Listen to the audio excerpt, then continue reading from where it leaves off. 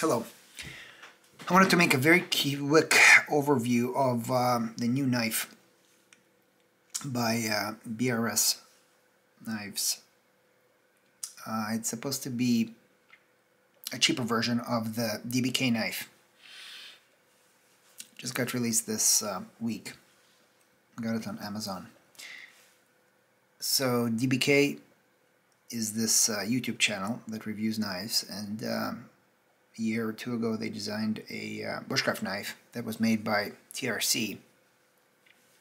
It was very expensive. It was, I think, closer to $500. LMAX, made by one of the probably more precise knife makers in Europe, TRC Knives. But it was very expensive. Very comfortable, very, well made, I think acceptable knife, but expensive. So they partnered with BRS, which is a company in Ukraine, to make a cheaper version of their knife. As you can see, it's very similar. It costs only $50, so it's basically almost 10 times cheaper.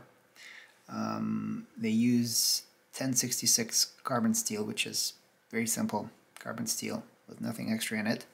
Basically similar to 1084, I think. Thinner stock, very sharp spine, saber grind with a V edge. This one is kind of saber grind with a convex edge. The handle is, I don't know if this is oak or walnut, something like that.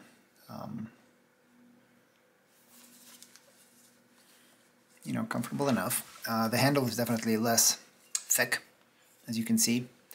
It's, probably 3/8 of an inch thinner in some areas, and it doesn't have the ergonomic shape. This will rust if not taken care of. Overall, kind of made pretty roughly. There's a lot of grind lines, but does that really affect function? No. I haven't used it on anything really.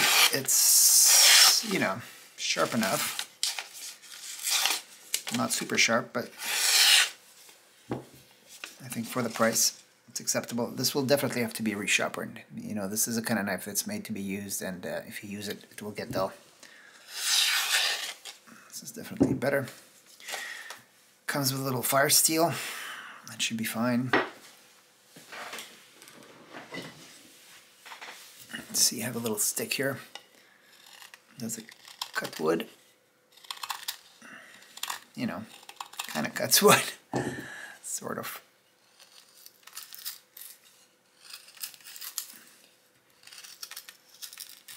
Oh, that's a little bit better.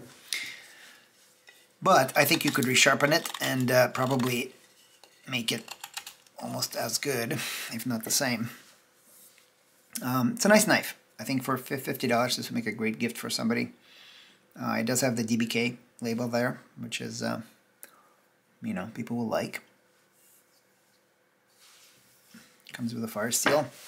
One kind of weird thing is that it comes with this weird sheath.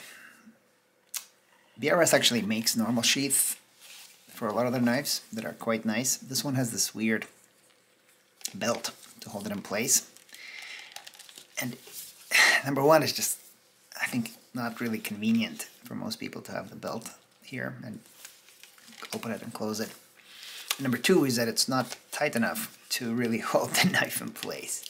So this is absolutely new and not stretched out, and you can do this very easily. And you can definitely shake it out of there too, so I don't know. It's a little bit disappointing. For those who are interested, the thickness of the spine is 0.12 basically. So a little bit smaller than 1/8 of an inch, which is for this kind of a size knife, I think, completely acceptable. I don't think you can break this steel because it's so tough. It would be a good knife for somebody to get and really use and potentially learn to sharpen, because this knife will get dull. I think it can get really sharp, but then it will also get dull. So perfect knife for somebody to practice or to learn sharpening. I think that's what I'll probably do first, is sharpen it, make it a little bit better slicer, and see if I can get it to cut wood the same as this knife, which I think I can.